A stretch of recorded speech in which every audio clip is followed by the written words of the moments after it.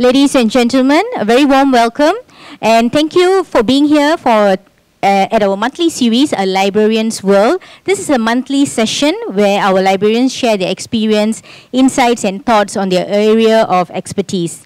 And this evening, we get to hear from our colleagues, Fiona Tan from the National Archives of Singapore. A warm welcome. And Gracie Lee from the National Library. Let's welcome her as well. They will showcase the key historical sources on the Japanese occupation found in the National Libraries and Archives collection. Let me share a bit about our colleagues today. Fiona Tan is an assistant archivist at the National Archives, where she conducts research to promote interest in the archive's rich documentary collections. She's also involved in the curatorial work to revamp the exhibition at the former Ford Factory. Gracie Lee is a senior librarian with the National Library, where she works primarily with its rare collection. In a most recent article in the library's quarterly journal, BiblioAsia, she delved into a 1946 book from the Raffles Library collection that featured wartime churches in Singapore under the Japanese occupation. She was previously involved in the development of the library's ephemera collection and Newspaper SG, the library's online newspaper archive. So please welcome both of them.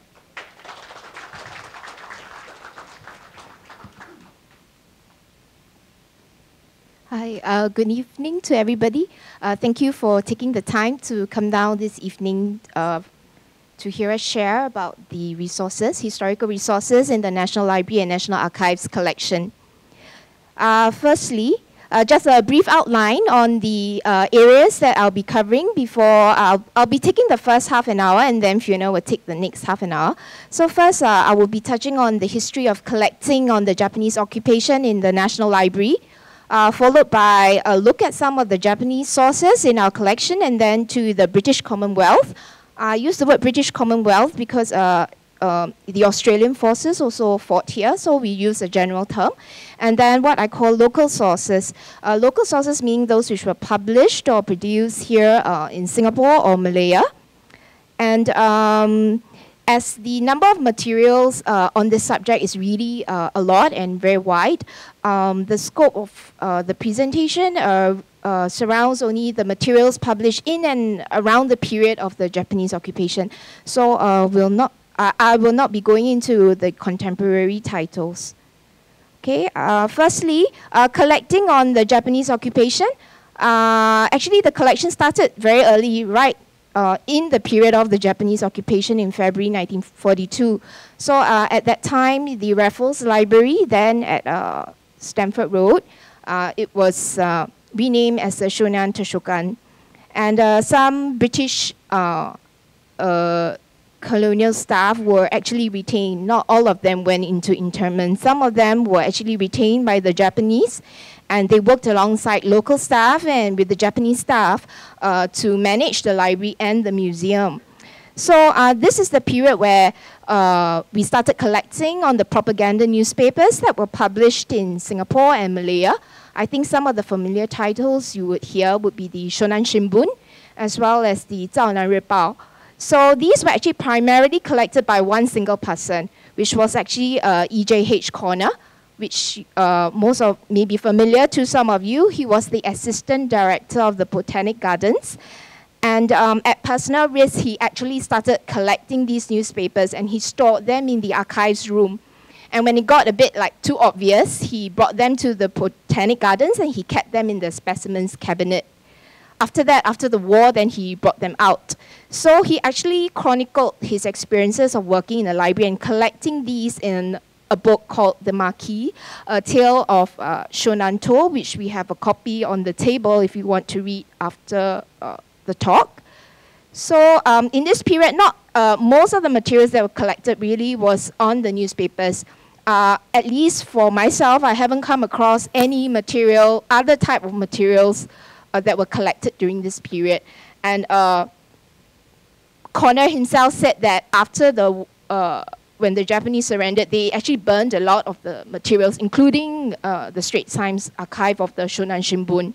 Yeah, so to be able to have this a very complete, almost complete collection of these newspapers is very valuable for us today. And then after that, after 45, the materials that come into our collection came from legal deposit. There was a flourishing of memoirs. A lot of people wrote about their experiences during the war. This can be both non-fiction, meaning these are factual accounts, or they could be fictional treatment, meaning novels or fiction works, which were inspired by real experiences of the war. And then acquisition, especially lately, we have been acquiring materials. And then, but I have to say the bulk of it, after looking through the collection, the bulk of our collection really comes from our donors, which we are very, very thankful for. And of course, the latest collection that came into the library was late last year, Mr. Lim Xiaobin donated his maps and books. So now we will just go straight into the core, the content. Okay, these are, first we'll touch on Japanese maps and atlases. We have about maybe over 100. Everything that I give you is really approximate because we don't really go in and list and count everything. So this is a general sense. And the period, most of it fall within 1939 to 1944. And most of them actually comes from Mr. Lim Xiaobin's collection. And there are quite a number that actually show the Greater East Asia prosperity sphere, which is actually the Japanese, the name which the Japanese gave to their wartime empire. So it covers North Asia, Southeast Asia, as well as areas in the Pacific Ocean. And probably one of the earliest on this subject will be this, Heyo Ipanzu, which is a military map on the Dutch East Indies, published by the Imperial Japanese Navy in 1914. So brought this out because it kind of shows Japanese military interest in Southeast Asia even before the invasion of Manchuria in 1931. Okay, now we go into this map. It's actually a mineral resources map of Nanyang, or the South Sea, Southeast Asia. This was actually printed in Tokyo on 22nd December 1941 and then distributed in 25th December 1941.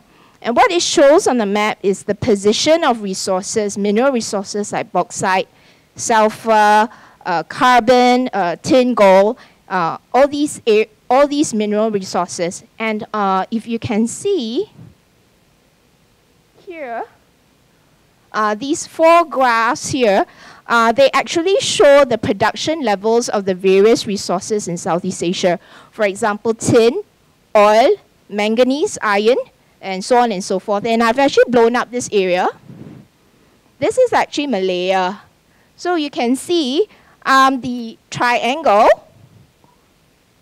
here actually refers to iron, and the diamond shape refers to tin, and the cross with the circle is actually gold. So I brought this up to kind of show like the reason for Japan's military interest in Southeast Asia, because it was really all about gaining control over the natural resources to fuel their wartime, their war efforts, as well as the economy back home. But it's also a twofold thing, because it's not only for themselves, but it's also to cripple the economy of their enemies. So maybe I'll just quote from Tsuji Masunobu. Sorry, I have problems pronouncing Japanese names. He actually said, if shortage of oil and steel is Japan's weak point, the greatest weakness in America's economy, shortage of rubber, tin, and tungsten. So their idea is once they grab all the resources here, not only can they fuel their own economy, they can also prevent the supply of these resources to Western colonial powers like America. Okay, now we have another map. This is a very interesting one. We translated this latest world map of the Greater East Asia Warfare. And this was actually published on 10th February 1942. So at this time, the invasion of Singapore had already begun, but the British has not yet surrendered. The surrender date is actually 15 February 1942. So we see this map here. Okay, maybe I'll just, there are three insert maps of Europe. This is actually the time zone, and here is of Southeast Asia. So I've blown up this area. You can see that even so this map was printed on 10th February, Singapore was already given the name Zhao Nan Dao or Shounan-to. Yeah. Then the map was actually distributed on the 15th. Now we'll go a bit more into two other maps, and they're quite interesting in how they show that different aspects. This is actually a map prepared by the Japanese 25th Army. It's dated February 1942.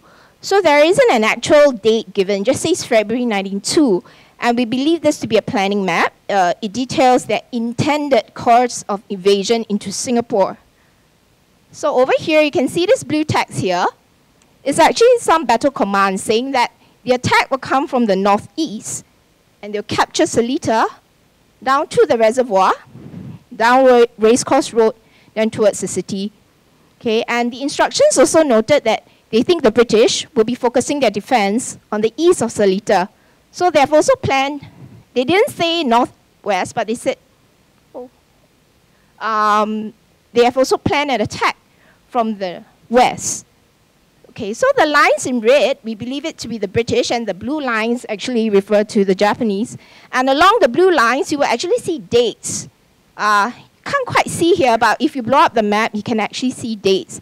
So possibly indicating that these might be the possible dates of attack. Now we look at this map, you can see it looks a bit different. The blue lines are now coming from the northwest, and you just have one blue line coming on the northeast towards Pulau Ubin, and then straight towards the city. Because this actually shows the actual course of attack, not the planned one. So this was also published in February 1942 with no actual dates by the Ministry of War in Japan. And it illustrates the Japanese Imperial Army's progress into Singapore. It marks out all the important military targets, the supplies and infrastructure, as well as the dates and direction in which they had successful breakthrough. Why do I kind of think, after looking with my colleagues, that this is an actual attack, like an actual record of attack? Because with these blue lines, there are actually dates, and dates correspond closely to the events that took place, right down to the exact time. So if you see this blue line here, it says 9 December, 10:45 p.m. It's very, very exact. And then it ends, the map actually ends, the last date on the map is 11 February, which is the date where the Japanese offered a surrender, suggested that the British should surrender. So 11 February is actually a very significant date because it actually falls on Kiganzetsu. Sorry, it's actually a national holiday where the Japanese celebrate the emperor. Sort of like, it focuses on the emperor. It's what they call Empire Day. So that was a very significant date because the Japanese had actually conquered the difficult area, which is Bukit Timah. And with that confidence, they actually offered the surrender, hoping that maybe the next day, the British will actually surrender on the 12th. But of course, they held on.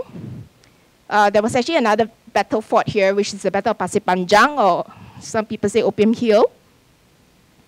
But I don't see that reflected here because the map ends on the 11th. Okay, here we have another. All those maps I mentioned just now all come from Mr. Lim Xiaobin's collection.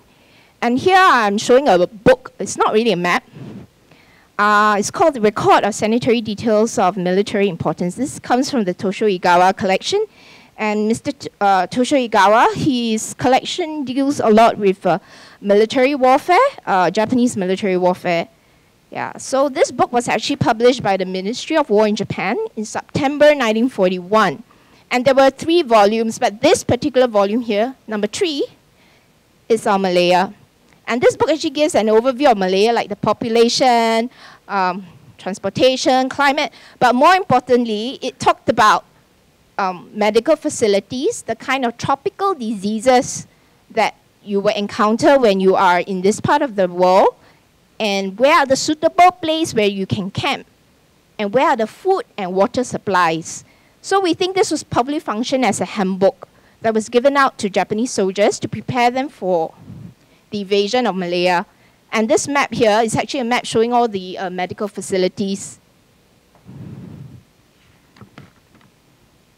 Okay, now we go on to pictorial works. We have quite a number also. Basically, they serve as a visual record of the Japanese military campaign, their successes, to celebrate their successes, and also how they administered their conquered territories. And a number of these were published as commemoratives. So these pictures here, they're all taken from these books. Here you can see them cycling down Malaya. And here's the battle at Bukit Timah. And then, of course, after the fall of Singapore, this is like a victory parade down Raffles Square. Okay, so a lot of words on the text. This is just for those who are interested to look at these resources. I just thought it would be helpful to name some of the materials. And what you find that these pictorial works, they are illustrated either as images of black and white photographs, or they could be colored images of paintings. And these were produced by war correspondences or photographers or war artists which accompanied these troops as they made their southward advance through Malaya. So I thought that was quite interesting. I mean, the British had their own, but the Japanese also had their own people who recorded visually what was happening on the ground. So you'll see most of them are like from Asahi Shimbun, or they were war correspondents attached to the Air Force. And some of them were the press unit of the Japanese Army. And others were from, like this one, Japan Photo Almanac. Is by the Domain News Agency, which was the official news agency of the Empire of Japan. And then the last one is actually a collection of colored paintings by Japanese war artists, and it was published by the Japanese Maritime Society of Arts. Okay, now we just go like deeper to see two. One is this photographic report of the Greater East Asia War. This was published as a commemorative for the first anniversary. And these are actual photographs slotted into books. So there are like 40 of these photographs showing the major battles.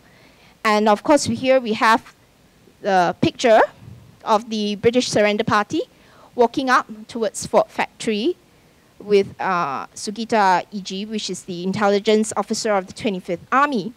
So now we have another book from also pictorial work of the same incident, but you can see it's a bit different. This time, this is by a war artist. So artist being an artist's impression is not factually accurate.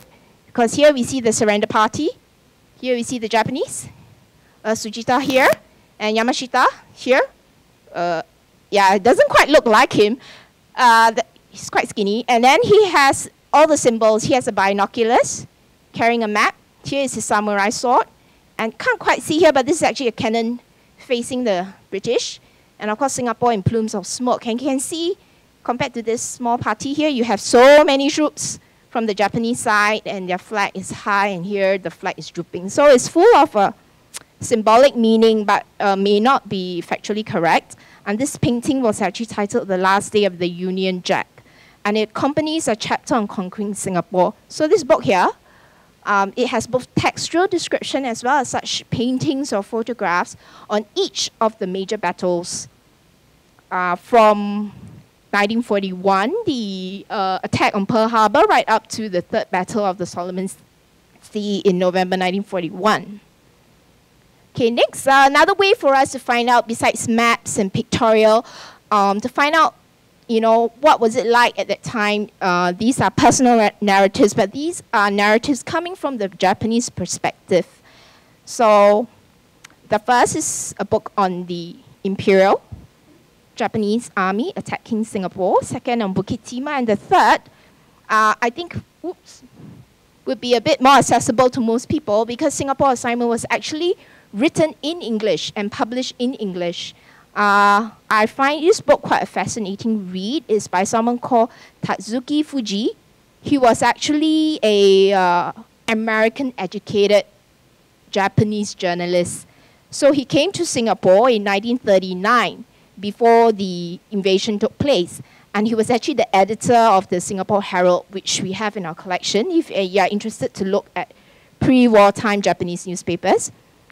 Then when the Pacific War broke out, he was actually interned in Changi jail and actually sent off to India in the internment detention camp. Then he came back to Singapore and became the editor of the Shonan Times. So his memoir actually ends at the part where he assumed editorship of the Shonan Times. So I find this quite an interesting read. And then the next is a landing ahead of the enemy at Kota Baru. This is by a brigade commander in the 18th Division. And I think this book is quite familiar to most people, Shona My Times, which is by Shonazaki Mamoru, which was the officer at the Shonan municipality. And then I just named others, which you might find interesting. FK Khan, which was the intelligence unit which organized the Indian National Army. And then the second one, History of Shonan Special Municipality, is about the collected memoirs of those who worked with the municipal council. Okay? But maybe I'll just spend more time in this work, which is, I think, an often studied work. Here we are on the first, this is the first edition in Japanese, and then translated into English. And then this is the most current reprint of it. So the author is actually Tsuji Masanobu. He was the director and operations of the planning staff under General Yamashita. And he was one of the key strategists for the Japanese invasion of Malaya. So his memoir actually offers a lot of valuable insights on the Malayan campaign from the Japanese point of view.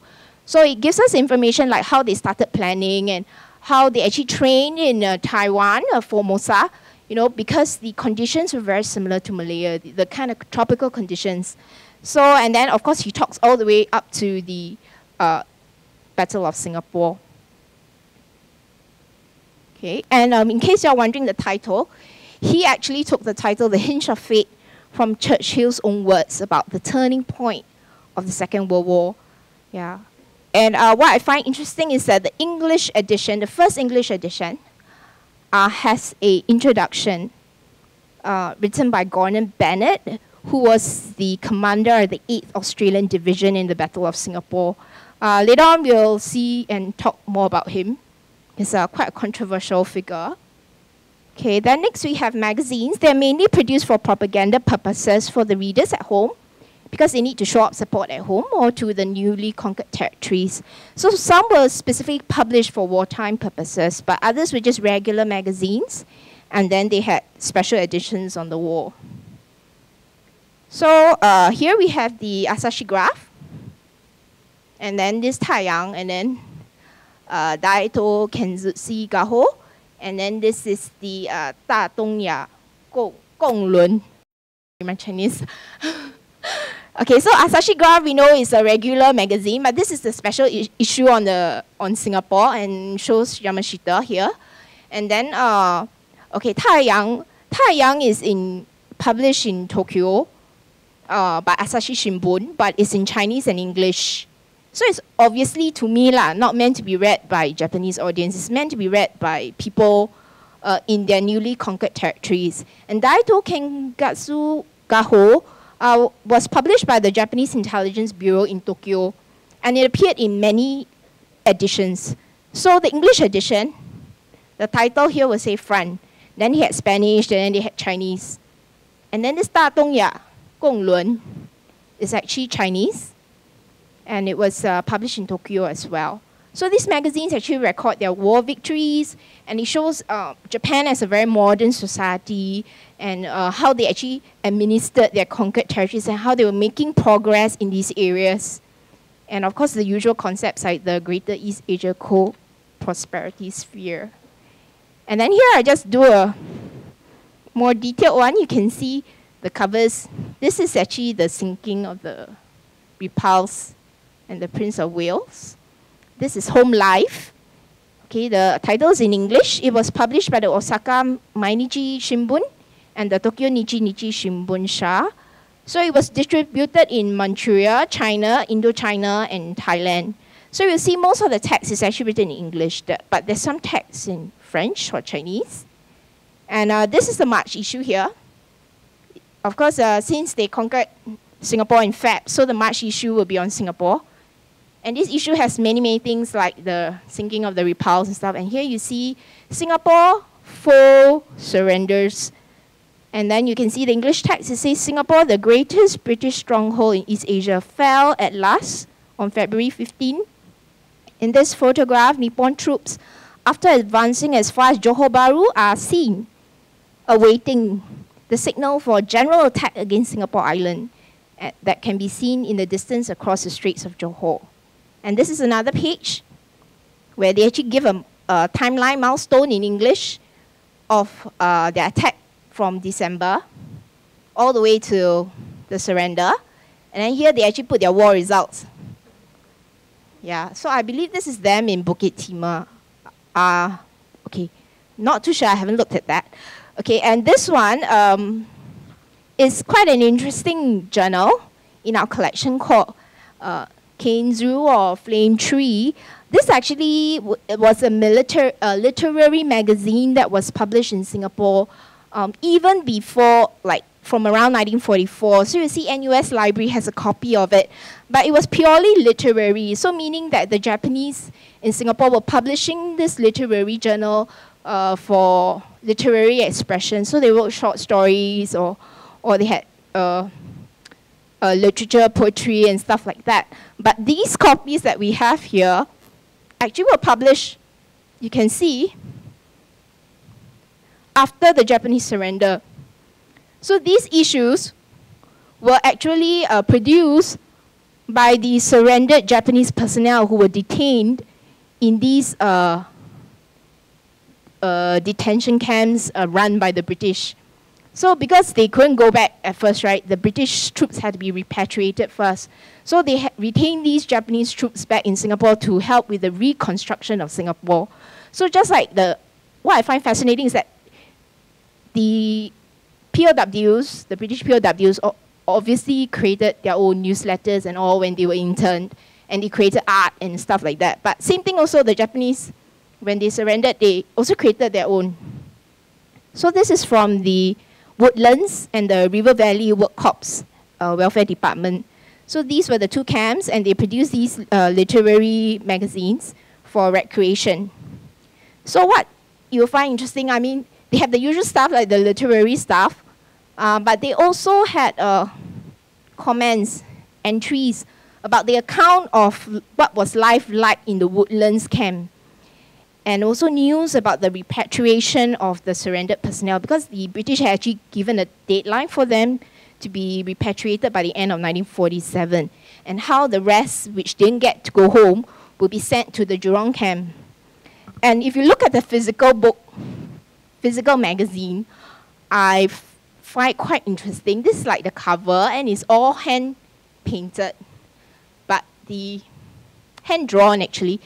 And then the pages behind mimeograph sheets. So those can be done like in mass production, but these have to be individually drawn. And you can see this word here, Woodlands. And what's interesting is behind the cover, what they used was the back end of the maps, disused maps. So when I turn to the map, I try to figure out which country did they use, and you'll see things like Pacific Islands and stuff like that. So each cover or each issue is literally unique because they were just using whatever resources they had with them, and they made these. Okay, now I go into propaganda. So in our collection, we don't have a lot, but we have some to show that propaganda wasn't only for the adults, it was aimed towards children also. Ooh. Here we have this, Singapore surrenders, and you see Tojo Hideki, who's the Prime Minister of Japan, and he was also the Army Minister or War Minister at that time. So this was produced to celebrate the first anniversary of the fall of Singapore. This you can see the header here, Singapore surrenders. And inside there's actually a 2-cent stamp that was published, that was printed to commemorate. And then inside you have these little photos. I find this book interesting because you can't see from here, but it's actually a miniature book. If I were to hold up and put in my palm, it's actually smaller than the palm of my hand. It's very, very, very tiny. And here we have a map to teach Japanese children about the military gains in their new territories. And here I blow up Malaya. You can see these are rubber tappers. So I guess they gain all the rubber. You also gain this green tiger here. Okay, just a joke. I mean, you can see it's obviously meant for children. They did all this like cartoon type of illustration. When you see Australia, you can actually see like kangaroos on it. Yeah, so these were aimed towards children. And here, I'm sorry, I do apologize. Some of these are my bad photography taking skills. This map, if it looks a bit strange because it's not actually a map, it's actually a dice game. So it works something like snakes and ladders. So here you have like Japan. And then you start from Japan and then you play the game. You get to Manchuria and then you get to China. And these faces here are people who are allies, who have allied themselves with the Japanese for nationalist reasons, like Chandra Bose because of the Indian independence movement. So here is Wang Jingwei from China. And after this, he goes to Burma. Okay, then you can go to India. Then you come here, Singapore. Here is actually the port of Singapore, and here is actually the Shonan Jinja. Okay, after that, you can go to here. I think this is Thailand, and this is Java, and then this Indochina, and then you get to Philippines. Then if you're successful, you go on the ship, and then you go back home to Japan. Okay? So this is just to show you that kind of propaganda is very wide. And I think if you've read other resources, they even had those like flashcard stories, you know, that were produced. Okay, now we go to the British Commonwealth. We don't have a lot of materials in this area, but maybe representative to show a type. So one is the silk invasion maps. Here you see this one is of Indonesia. So these are actually made of silk. Actually, the silk maps is an innovation of World War II. The British came out with the idea that we should create maps which are waterproof. They should be easy to conceal, so you can actually put it inside an inner pocket or something. It's lightweight. It's crease resistant. When I open out the map, it won't have all the folds. Okay, and when I'm in enemy territory, when I open the map, it doesn't make a lot of noise. So it's very good. When you're in enemy territory, it tells you how to escape. So these are silk evasion maps. And then other countries picked up on the idea like the Americans, and they also did their own cloth maps. And then in our collection, we don't have many, but we'd like to highlight this because it's quite interesting. These are original POW art. We have actually 8 paintings or sketches by Leo Rawlings. Okay, Leo Rawlings was actually a gunner and signaller with the Royal Artillery, which was mobilized in the Malayan campaign. So he was actually a prisoner of war. And during this time, he produced many drawings of this period, and he was actually interned in Changi camp. Then he went off to work in the Death Railway in the Siam-Burma border. Then 1944, he was sent back again, but this time to Sime Road camp. Then later on, he went to Changi. So during this time, he produced a lot of drawings, and here we see one. It's actually a very big oil painting. Calls it Sea of Fire. Maybe I'll just read a little bit, because he did publish a book of his drawings. So he had over 100 of these. He said, Singapore itself was by now a mass of burning houses, buildings and warehouses. A waterway that runs through the middle of the city was flanked by numerous supply dumps containing oil and petroleum. Shell fire has been heavy in the area and consequently set some of these on fire.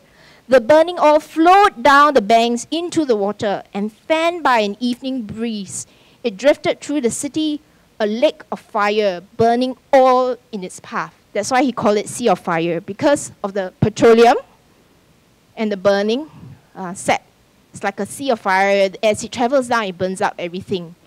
And these are the other paintings, are just sketches actually. This is of Sime Road camp. It's a roll call. And this is of his quarters in Sime Road camp. So he was almost like the resident artist, in Sime Road camp. He said that even the Japanese asked him to do drawings for them. But that was the period where he came back from the Death Railway. So at that time, situations were still okay. I mean, the POWs were not as ill-treated at that time. So he could still, he said, had moments of recreation and quiet where he would do this, but he would hide his drawings, of course. But later on, of course, things changed in the latter half of the captivity when the Japanese started to lose the war.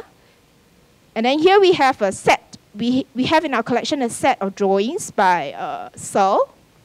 And these are more like ephemeral in nature. And here we see a program. So that's how the POWs tried to lift up their spirits. They created theatre, and then they did pantomime theatre, and then Sir was one of those in charge of producing the sets and the drawings and the costumes and stuff like that. So that was how the POWs sort of like try to get away from the monotony of being in prison. And then, of course, his drawings are now collected in this book, which you will see at our library. And then I just mentioned other pictorial works, like these are not originals, but they collect these drawings. So jailbird jottings is maybe a bit more unusual because it actually shows women, civilians who were interned in Sime Road Camp and then Changi. And then maybe V. Muriel Griffin. He was actually an official war artist. He accompanied the Australian troops in the Battle of Singapore. So of course, Singapore fell. So he was captured and he was, became a prisoner of war as well. So you see in the Australian War Memorial a lot of his drawings. And here is the second book, which I didn't mention, is In Defense of Singapore. I just want to give you a feel of what these books look like.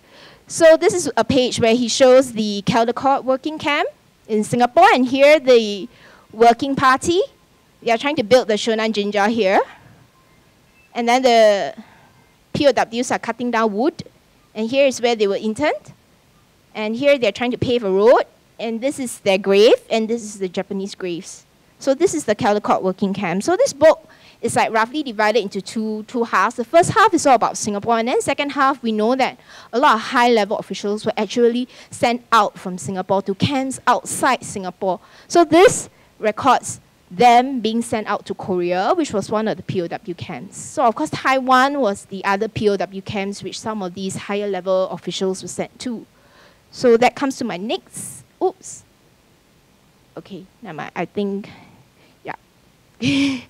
So there are too many memoirs and diaries and official history for us to list. So maybe I just list two, which is of course Percival, who led in the battle, and then Gordon Bennett, the one I mentioned. He's controversial because after the British decided to surrender, he actually escaped from Singapore and went back to Australia through Indonesia. So he basically left his men who were captured as POWs. So what he did was very controversial, and you can see right after that, he went to publish a book, 1944, while his men are still in captivity. Yeah, so he basically mentioned about what the battle was like and why it was important for him to actually come out of Singapore so he can actually share intelligence of what happened here. And there are some official histories that you can refer to. This one is the British one, the war against Japan, and then Wigmore for Australia. And of course, the Malay Regiment also has its own official history. Okay, then I'd like to bring on to the idea of diaries. We have a handwritten diary by Hugo. He's a prisoner of war, so it comes in two books, first and second. The first book actually deals with his time in Singapore. So it's almost like a logbook where he lists each day the battles which took place, and he analyzes it. And then after that, when Singapore fell, he was first put into Changi, then he was sent off to Taiwan. So the second book shows more of the POW experience when he was kept in Taiwan. So you can see he kept a record of his weight. It dropped to as low as 46.5 kg. Yes, and then he will list down like, oh, today I did what we did. There was an air raid in Taiwan. Like, today we had light punishment, meaning we didn't get punished so much, and stuff like that. But I think it's quite, when I was reading diary, I felt he restrained quite a bit because within these diaries were actually two letters. It's strange for a diary to have a letter. So I think he was like almost imagining one letter was to his wife. It resonated with me because I share the same name with the wife, Gracie. So I read, dear Gracie, oh, okay. So he hopes to go back and talk about his children. And the second letter to me was a bit more poignant. Said, to whom it may concern. To me, that is like your last note. Why would you write a letter to whom it may concern? That means you write it there, hope when you think you pass away, then maybe someone will find it. So he talked, in his letter, he basically said, I started off like with a lot of enthusiasm about this whole battle, but as time went on, I realized that, these are all like kind of like meaningless. Yeah, so that's from our collection. And here we have this, this is after war, this is an operational diary by Sir Miles Dempsey, who was the Commander-in-Chief of the Allied Land Forces. So he basically recorded his personal observations on post-war Malaya, Singapore, Penang.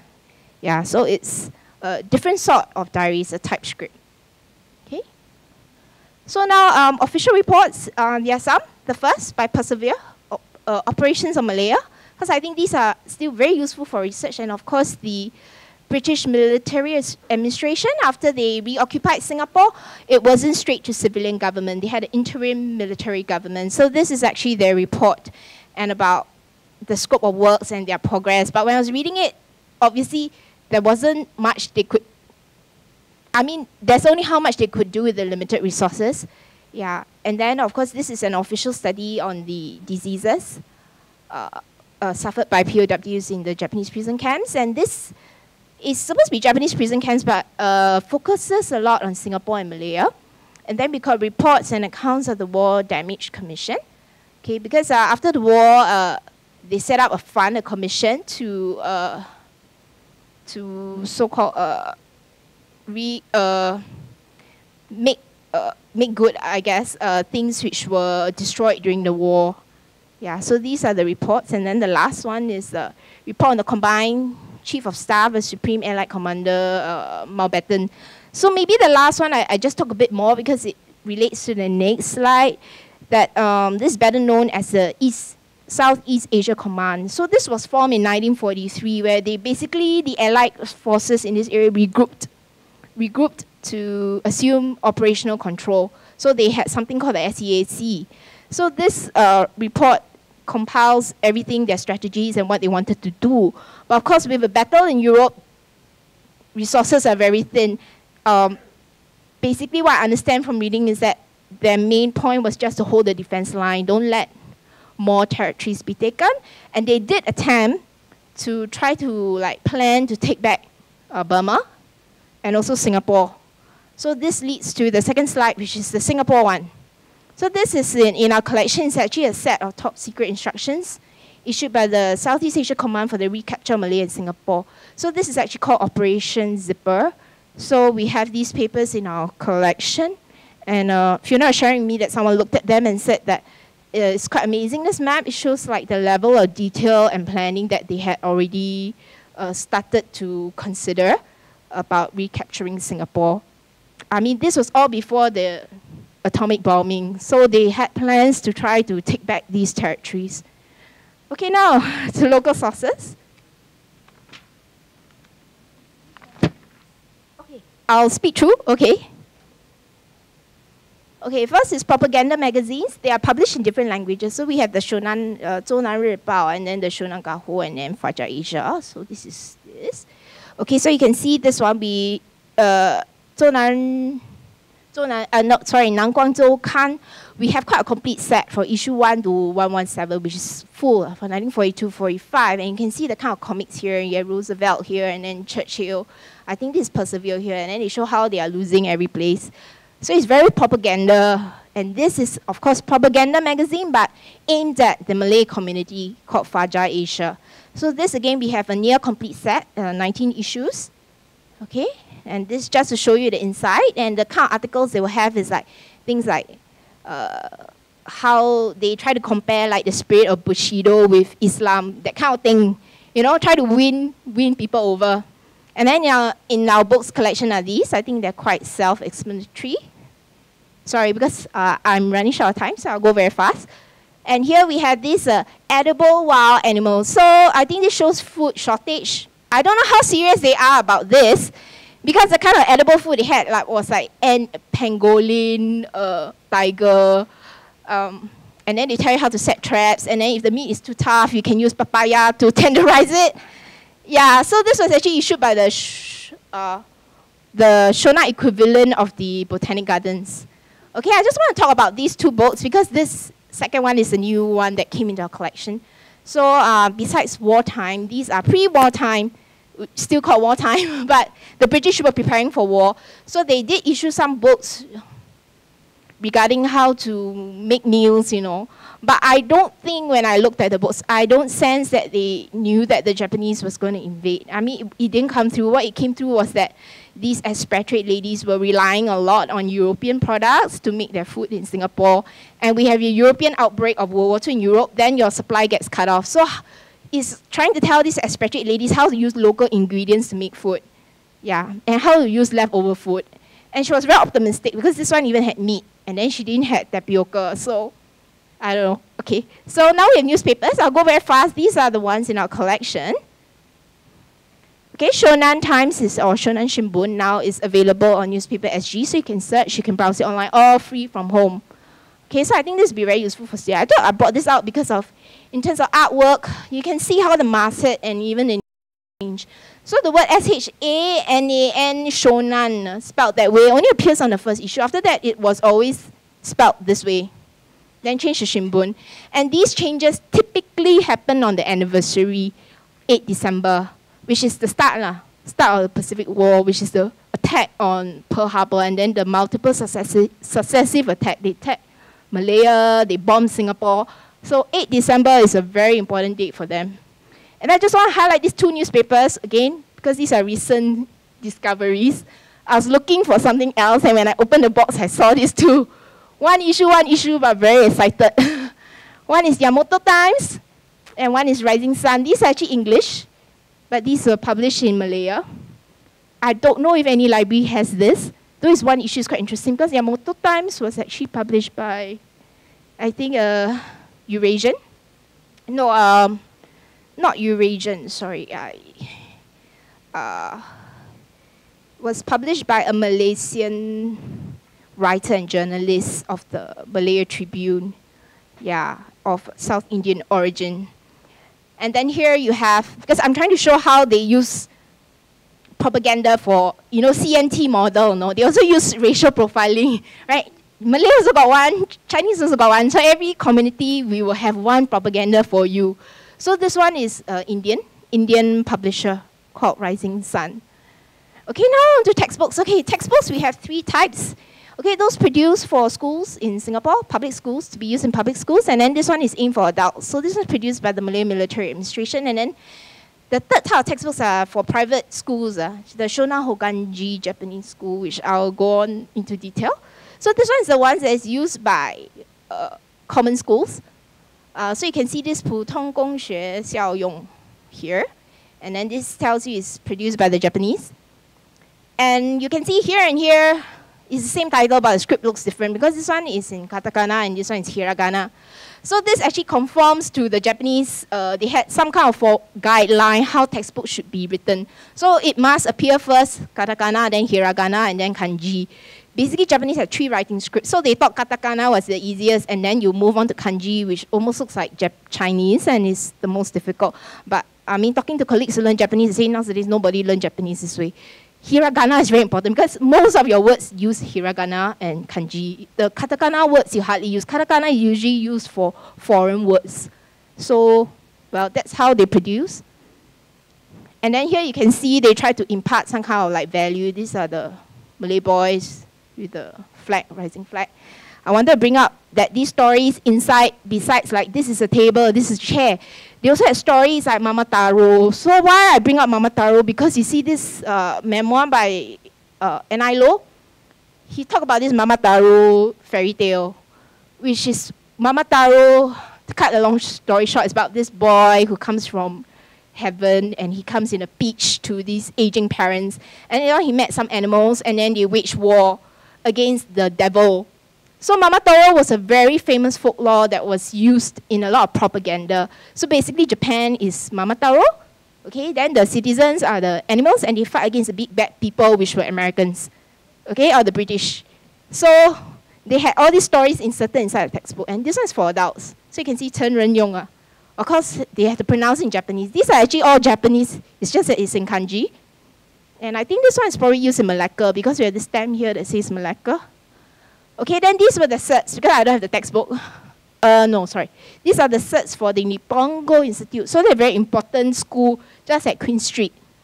Okay, first run by military, then later on run by the municipal council. And here, I don't have this because it's on loan to the former Ford factory. Nihongo Kukuise Kyung, sorry. Basically, it's a textbook written by Okamoto Yosho, who was the priest for the Shonan Hoganji at Oxley, number 3 Oxley Rise. So he would actually put all these Japanese war dead soldiers, their ashes are actually in that shrine. And he would be in charge of like taking care of all the prayers and stuff like that. But he also ran a school, a private school where he teach beginner Japanese, like 3 months. So this is like the student pass, this is the result slip. Okay, then we have a lot of learning books here for Polyglot Society, right? So I have one for every language. The last one, lucky good, you got English, Malay, Hindustani, Hokkien, Nipponese. All language.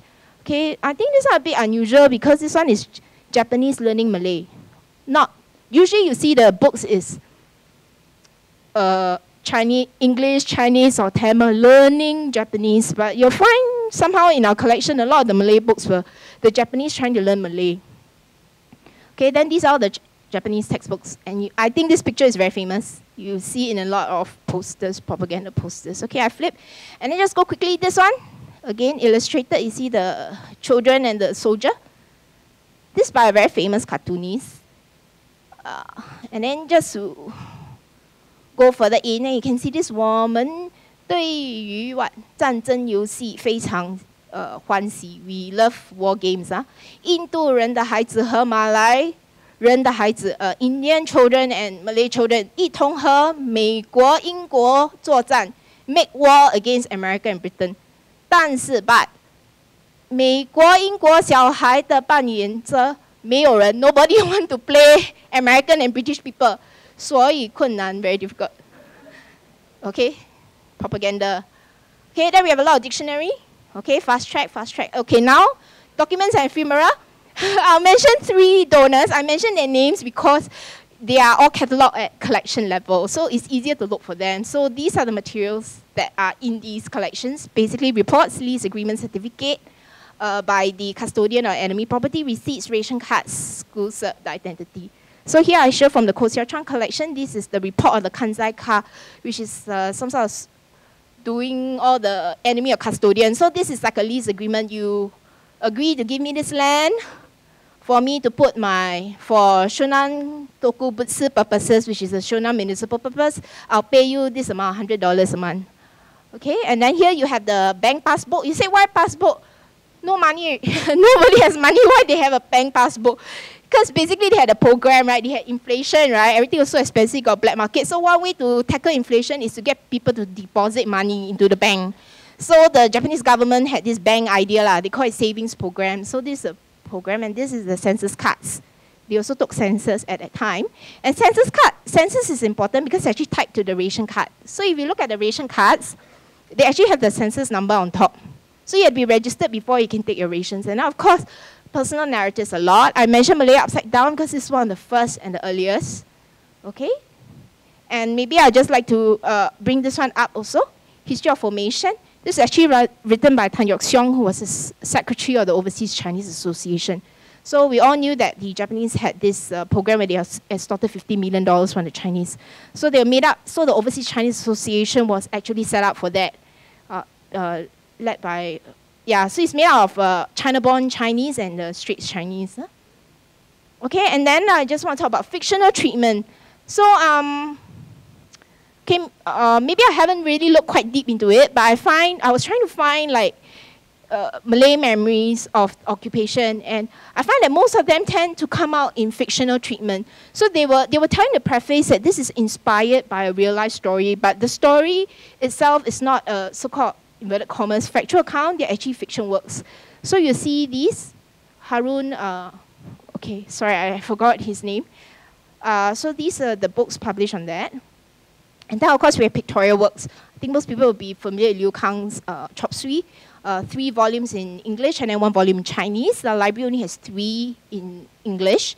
And then this is Ma Chuning's 痛苦的回忆 and 黑暗之年, which I have here, reprint. So you all can look through. This is a picture. Okay, Sok Ching. And then here, I already put the less sensitive picture. If you flip through the book, it's quite horrid, quite frightening. So this is a war crime tribunal. Most of the materials in this collection were donated by Mr. Lee. Here you have a photograph. We have a set of 2 photographs on the war crime tribunal. So there were actually 100 over trials held in Singapore after the Japanese surrender. Not all about Singapore, some were for the areas, regions surrounding it. So he also has those in the Far East. And I'd just like to end off with the last one, which is the double tent trial. Because as a librarian, I was very captured by this cover art. Because I never really knew much about the double tent. I mean, I knew what it was about, but I didn't know it had an association with the Chinese Republican Day. That's why it was called double tent. So you see this here on the cover art. This 10 and 10 is 210, double tent.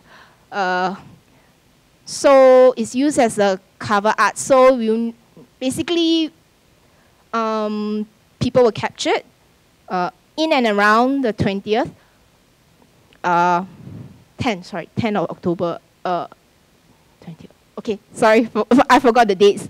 Sorry, they were captured because some ships, vessels were sunk at the Singapore harbour. So the Japanese actually thought that they were using transmitters in the Changi POW camp to transmit these messages, and the POWs were actually responsible for these vessels, Japanese vessels being sunk at the Singapore harbour. But actually, these people were innocent, so they brought them into the Kempetai branches, YMCA being the main one. So this is actually a transcript of the court proceedings, and it basically details all the atrocities that were done. Yeah, so even so, this has a very Chinese, like Chinese Republican Day, right? Double tent.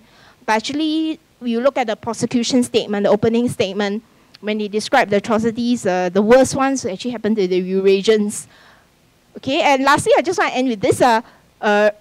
Most of the materials, I'm sorry we are not able to show it today. We usually have a tradition of showing them because they are actually in our gallery and some of them are really fragile.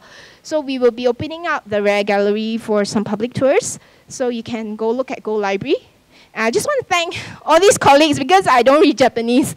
Neither do I read Malay and all. I read a bit of Chinese. So without their help, none of this would have been possible. And also, these are the way to contact us.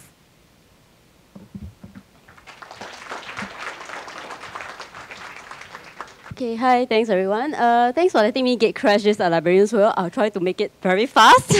So what I'll be doing is just giving a short introduction, but bear in mind that this is definitely not an exhaustive introduction to some of the items that we have in the National Archives of Singapore that has to do with World War II. So this is, generally speaking, a brief outline of the kinds of collections that I'll be talking about. Overseas acquisitions that we have, some of the British military administration files, our oral history collection, as well as some of the personal and private collections that we have. So in terms of overseas acquisitions, now we do know that a lot of items that relate to World War II can be found mainly in overseas collections such as the National Archives of UK, Imperial War Museums, as well as the Australian War Memorial. I'll just bring in some examples here, but of course I know a lot of you here will have probably used more of these resources more than I have come across. So for instance, I mean, from the Imperial War Museums, we have things like Cyril Wilde, Major Cyril Wilde. He was the translator in the surrender party that went up to the former Fort Factory building to sign the surrender document. So in the Imperial War Museums, there are some of his papers, including his own account of what happened, a blow-by-blow account of what happened during that fateful day on 15th February. From Australian War Memorial, we have things like Lieutenant General's Arthur Percival's note on the instrument of surrender. This comes as close as we get to the document of surrender that